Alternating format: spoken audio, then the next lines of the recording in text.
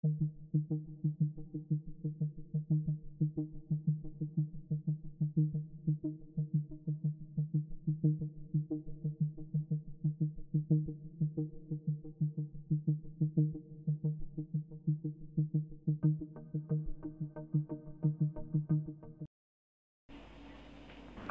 pointer that things were going wrong came from Mrs. Hills. Just briefed by General Blair, she looked worried and frightened again.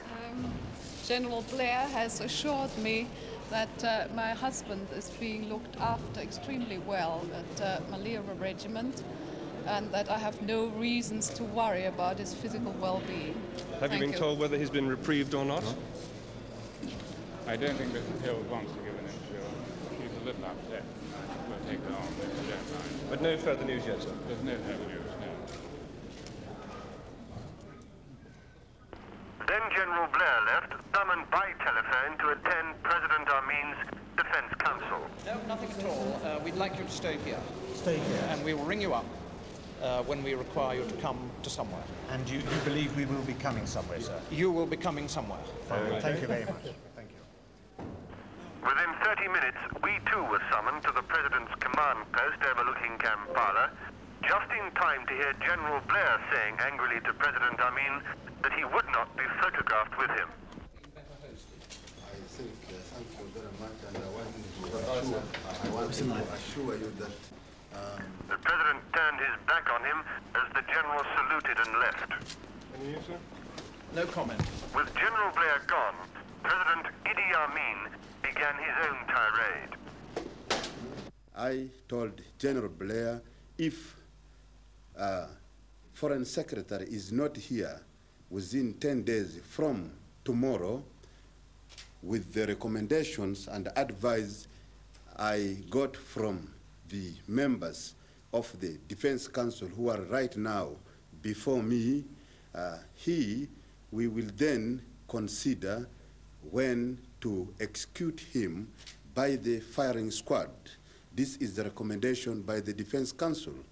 But General Blair, he was trying to give me order. He has no power in Uganda. And he's just, the British imperialism is over in Uganda.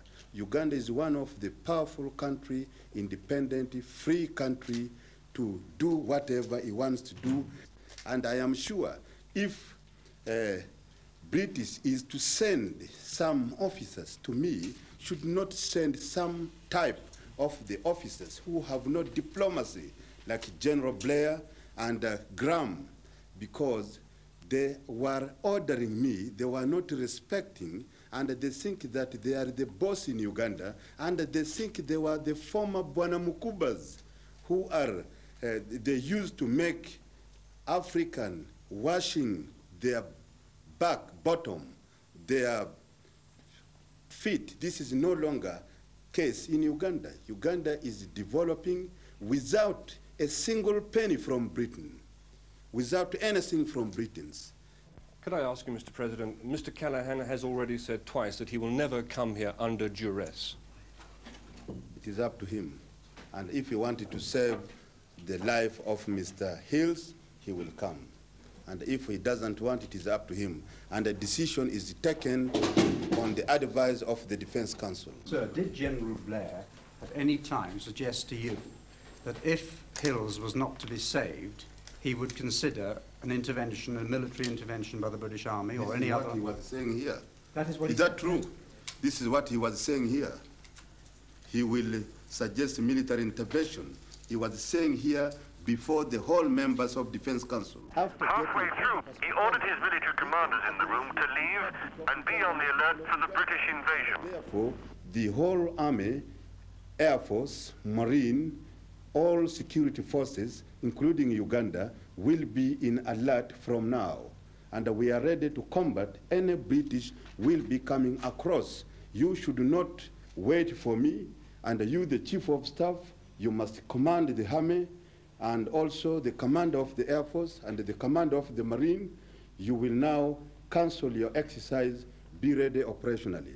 Did you suggest to him that it would be advisable for English people to begin to leave Uganda?